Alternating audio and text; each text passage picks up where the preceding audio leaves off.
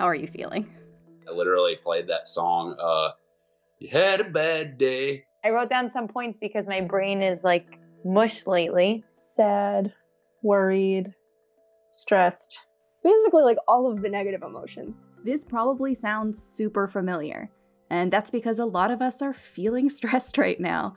But this isn't normal stress. This is pandemic stress, and it is messing with our brains in a very specific way. When you get stressed, it triggers a chain reaction that starts in the amygdala, your emotional processing headquarters. Your eyes and ears send info to the amygdala, and it determines if what you're seeing and hearing is stressful. If it is, it sends a signal to your command center, the hypothalamus. It's in charge of getting the word out to the rest of your body by way of the autonomic nervous system. The adrenal glands get the message first and pump adrenaline into your bloodstream. Your heart beats faster. You breathe more rapidly because your muscles need extra blood and your brain needs extra oxygen. They're preparing to react to whatever threat is causing your stress response. All of this happens in the blink of an eye. It's like how people can jump out of the way of a car without really thinking about it. The emotional amygdala basically overrides your prefrontal cortex, the part of your brain where all the logic happens. So you don't get a chance to think things through. You just react. Once the threat dies down, though, the parasympathetic nervous system takes over and returns all those heightened reactions to normal. But if the brain still detects danger after the initial adrenaline rush, the hypothalamus sends out another message to the rest of the HPA axis. This triggers another series of hormones that lead to the release of cortisol, which signals to the body that it needs to stay on high alert and keep pumping out stress hormones. Right now, for a lot of us, that threat is still very much alive. The amygdala is still overriding the prefrontal cortex, which is in charge of decision-making and planning. So those feelings of forgetfulness and tiredness, they're likely a product of this stress response that won't turn off. Stress hormones and the accompanying bodily responses are super helpful in the short term, but our bodies aren't meant to function in this heightened state for weeks or months at a time. And over time, your brain will burn out. When it does, it can lead to something called allostatic load, the cumulative wear and tear that happens to your body when you're dealing with chronic stress.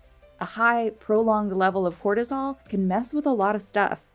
It's even been seen to decrease the volume of your hippocampus, the area responsible for learning and memory.